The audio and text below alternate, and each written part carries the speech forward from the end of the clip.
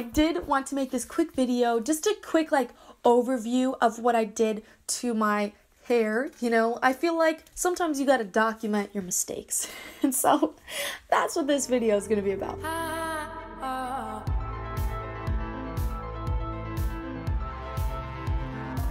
Hi fellow flowers, Violet here and welcome back to my channel. So I purchased some temporary hair dye off of Amazon. I'll post links to everything, all the different colors that I've used below. And you know, I had some natural highlights before, so if you saw me in the last week's video, with the acceleration, they just deliver so much more force than do these or do the smaller knives. You know that my hair was a little bit lighter. I had natural highlights, everything looked like kind of more blonde, and then I put in this red paprika color to my hair, and it's definitely, I did it like from the roots all the way to the tips, but my tips are the ones that really picked it up. So I'm just going to kind of quickly go over what it is that I did to achieve this look. What I did was I started at the tips of my hair right at the root with this color. I literally just put the color into a little jar thing and then used some gloves and a toothbrush to, you know, really saturate my roots and then massage it down the end of the hair, just kind of in 1 inch like increments, just 1 inch clumps of hair.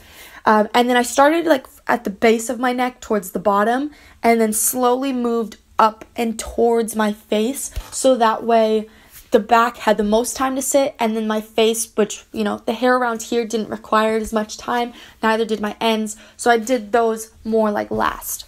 So I let the back kind of sit for more time than this, as I mentioned. Probably had it on the back of my hair for an hour or two, whereas these strands had it on for maybe like 30 minutes. It does say on the bottle only 15 minutes. However, I was trying to go for more of a like permanent effect, and I have darker hair, so I wasn't sure if 15 minutes was going to be enough for me. So I left it for a little bit longer. I mean, if your hair is more sensitive, definitely listen to the like bottle instructions. This is just what worked for me. This is just how I got the look. Honestly, all I really did was I put the coloring on my hair, let it sit, and then washed it out.